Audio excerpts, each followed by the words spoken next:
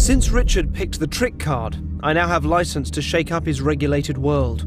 He's going to wake up in Marrakesh, somewhat outside his comfort zone, and this journey starts here. He's catching an early train to Waterloo, and we know he needs to get some passport photos urgently, so we're hoping he'll take the bait and step into the fake photo booth that we've set up. All the cameras are hidden.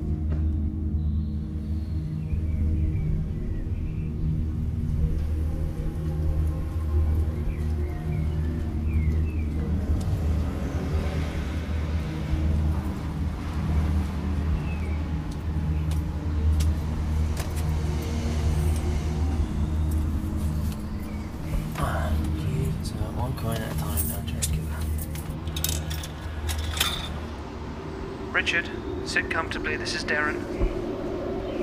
Just allowing your eyes to close. Really relax. I'm going to come and give you a hand. Just allowing your eyes to close. I'm moving. Come and give you a hand. Just allowing your eyes to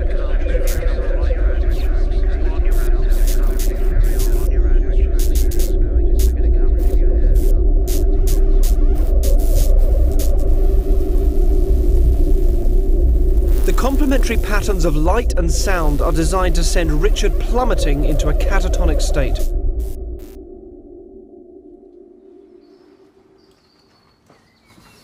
Okay, let's get the van, let's get in there.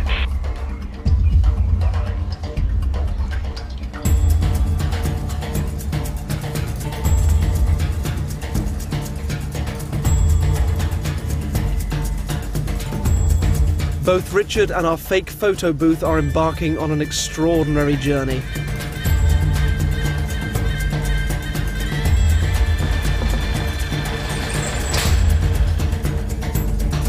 Now, I don't know how long he will remain asleep for, but for the first half hour or so, I talk gently to him to keep him in this state.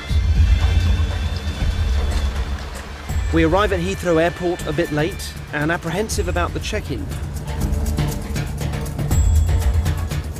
As it turns out, we get through check-in and security without a hitch, but the authorities don't allow filming after passport control. However, we do take a series of snaps throughout the journey. Any recognisable faces and logos are blurred. Richard is now sleeping very happily with no help from me.